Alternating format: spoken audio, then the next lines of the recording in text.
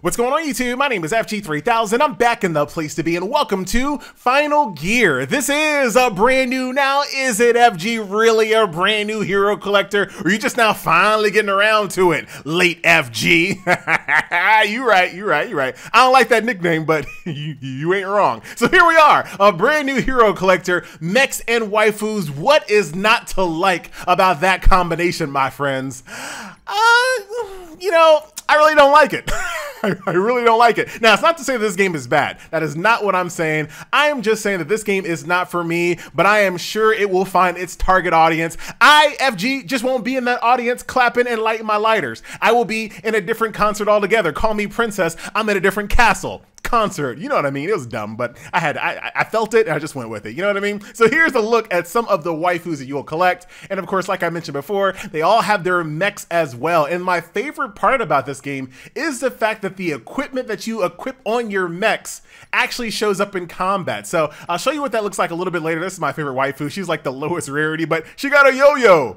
Yo, man, these jokes are terrible, but I'm gonna keep on throwing them out. One of them will eventually stick. So let's just go ahead and jump into combat so I can show you what this all looks like. And this is the part where it kind of starts to lose me, right? So here is the breakdown. It looks very familiar to like Girls Frontline, or to a much lesser degree like Azure Lane, where you actually have to kind of field an operation, like you are a commander fielding an operation. And I know why they did that. I totally get it.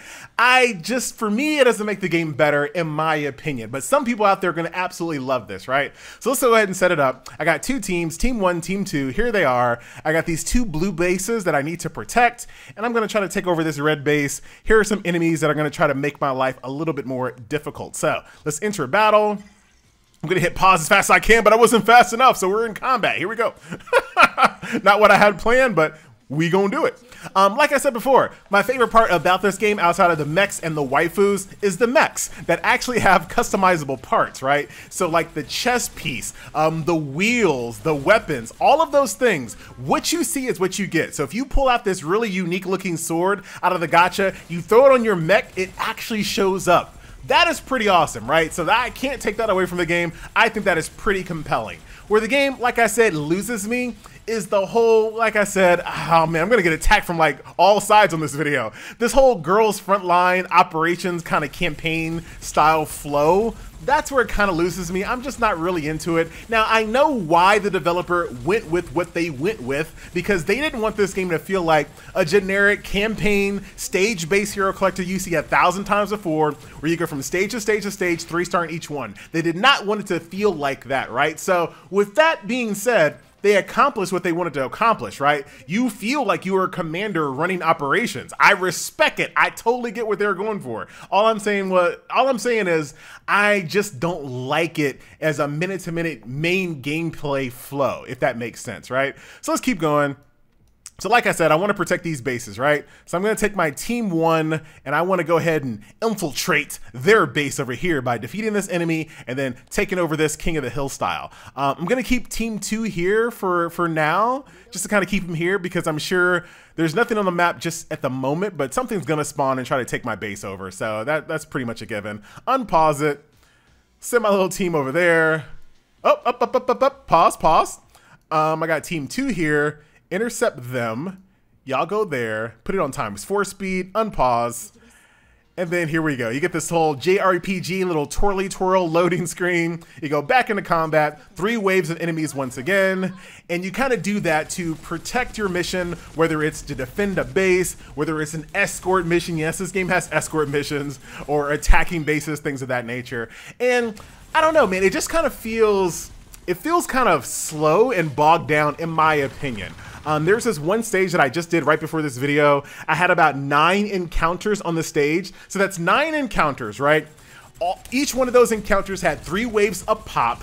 Each one of those encounters had a victory screen, a loot screen, a loading screen. Like, it's a lot of stuff that goes on. I think what they could do to kind of minimize how slow and sluggish the campaign flow feels, I would say save the loot to the very end. Like, I don't understand why the game has to have loot every single encounter. Like, just save the loot at the very, very end. That would save on a ton of different loading screens. That would kind of speed it up just a little bit. But at the end of the day, it's still going to feel the way it feels. So if you're not really into it, that's going to be pretty much an instant deal breaker for this game. A lot of people in my Discord said they played like the first couple of stages and they were done with it, which not very encouraging. Not very encouraging. All right, pause it again. There's another one coming over here. So like this whole twirly, you load, you go through 3 waves, you do it again. I don't know, man. Like I said, I understand why they did it and I fully respect it. I do respect it. It's just not for me. It's just really not for me. The mechs, though, look so awesome. Very cool. Look at this. She has this, so there are unique mechs in this game as well. So this little white one that you see running around here, she is unique. She has her own little anime cut sequence when she attacks and everything. When her ultimate builds up, we'll eventually see it. Or we might have already seen it. I just was probably just rambling on. So, you know, I digress. But here we go, just kind of going through. I haven't really played the game on manual much. You guys know my whole MO. I only play games on manual when they give you a reason to, and I haven't really had a reason to min-max my moves in a way where I had to use manual combat, but it is available. So for whatever it's worth, there you go. Mission clear, experience points, next step, loot, next step. See, you know what I mean? Like I feel, oh, no, wait a minute. Pause the game. Look at this dude taking over my base. Go over there. You can stand right here. Just kind of block that off.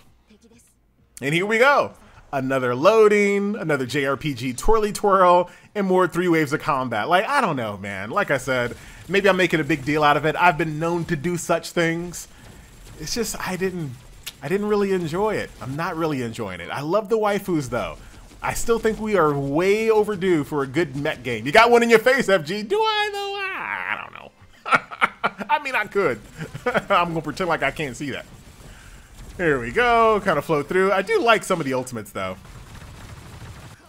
Very cool. All the characters thus far, including the low rarity ones that I showed you earlier in the video, are actually pretty well done. It's almost like some of the low tier characters in this game would be like SSRs in other games. So shout out to them on that. Really good designs. Some of the loading screens, make sure your mom don't walk in your room with you. All right, be sure. Your mom, your girlfriend, your sister, your auntie. All right, some of the loading screens are a little risque, to say the least. But shout out to this game for, you know, not caving into the whole censorship thing that we get time and time again here in the global audience. Down you go. And I really wanted to do what I'm doing right now, is to show you the entire flow of this little operation that I'm going through. Oh, look at this guy. How dare he come in his own base like that?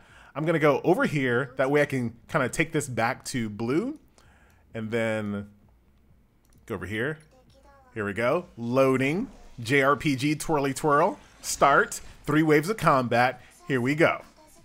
And the game does, maybe it's just me once again, but the game does have quite a bit of automated gameplay when it comes to the combat, but you really can't walk away or anything like that, right? It's not one of those hands-off auto plays. So it's kind of like, yeah, it's auto, but you do have to manually kind of control your troops. But I think the thing that you do manually is the least fun part of it.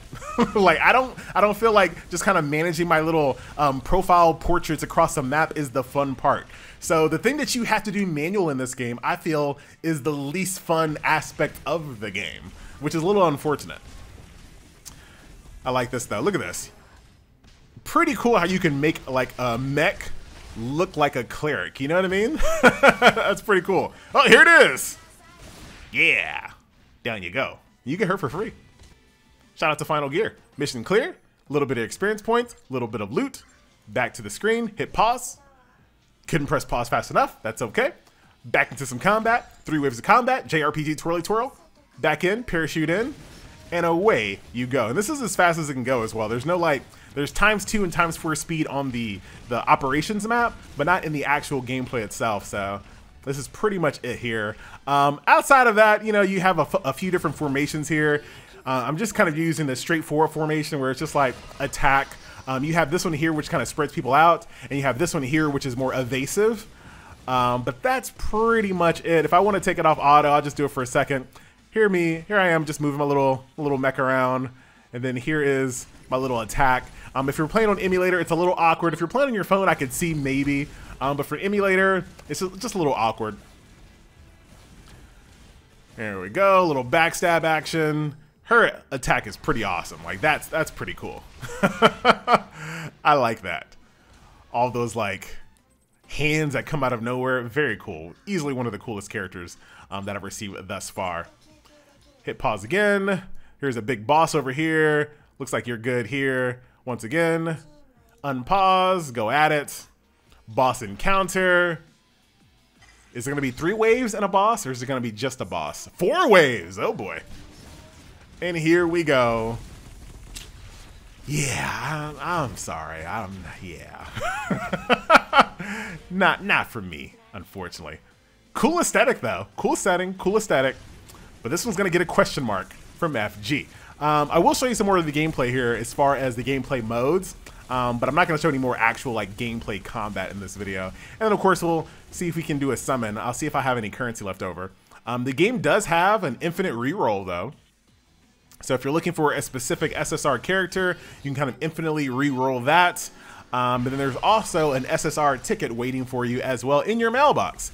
So pretty giving game when it comes to that. You should be able to find and put together a squad that has a nice collection of waifus that you're into, no problem. Here we go. And we gotta wait for you to come over here. Come on. Look at her with her little kitty shield. The end is here. Or this ends here. Can't even read 3 words. All of our ultimates queued up. Destruction. Esmeralda, you picked the wrong squad. I do like a little kitty shield though. And her little paw prints on the side. That's cute. Art, fantastic. No beef with the art whatsoever. Got bootleg Sakura there going at it. Got one more life bar. And down you go. Don't sound too enthusiastic, FG. I mean, this is cool. Little Mozart action. And down you go. There you go. So that's combat here in the world of Final Gear. Just one stage. That was it. Almost. Oh, wait a minute. Take over. Take over. And there you go. That was one stage. Done and done. There you have it. But like I said, if you really kind of like that whole girls frontline kind of vibe, you're probably going to be like, yeah, this is just fine. This is totally... Oh, what did I just unlock? What did I just unlock here? Forum mode? What is... Oh, what the... Dude, you got me on some bootleg video version of Reddit. But that's that.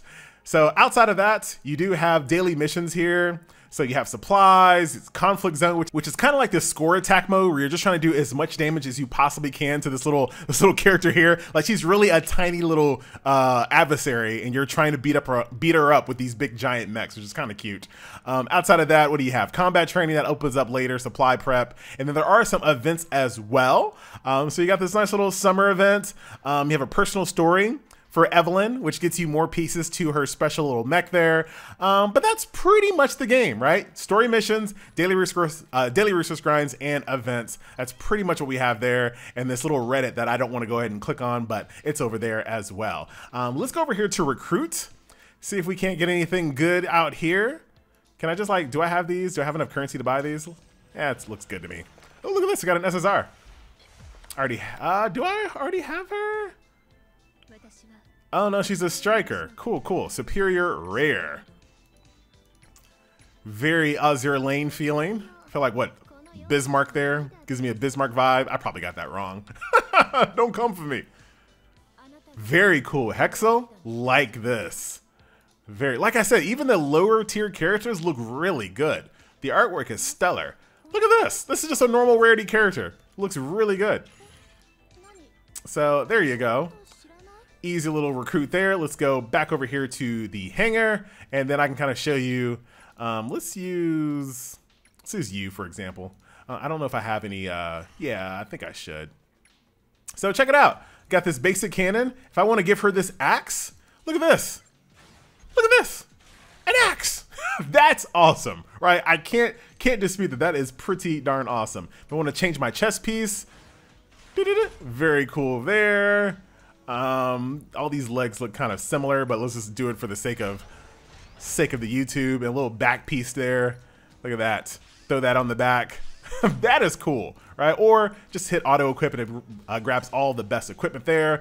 So far, I have 2 teams, but you can see here it goes up to 4 separate teams. So that's kind of one thing I do like about the game. It gives you a reason to have multiple squads and multiple, you know, of your favorite waifus powered up. This character right over here literally brings a magic book. Like, she's casting spells in a mech. I guess you love to see.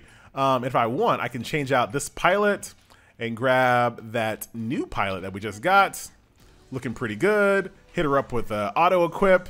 And there she goes in her little tank style mech, as you see there. But that's it, guys. That is Final Gear. Like I said, I don't think it's a bad game, definitely. It's just not something I just didn't find myself enjoying the minute-to-minute gameplay. What is this little, what is this thing? Is this tried and true dispatch mode? Oh, it is tried and true dispatch mode, but they made it look like a Reddit screen. What else are you showing me here? Hall of Fame, I did this already. Yeah, a little decoration here. This is like your little office. That's kind of cool. It gives you this quiz, but the quiz is so hard. Like, it asks you all these random questions about the waifus that if you're brand new, you have no idea what they're asking. But that is that. My name is FG3000. I thank you a ton for watching, and I will see you guys in the next video. Later.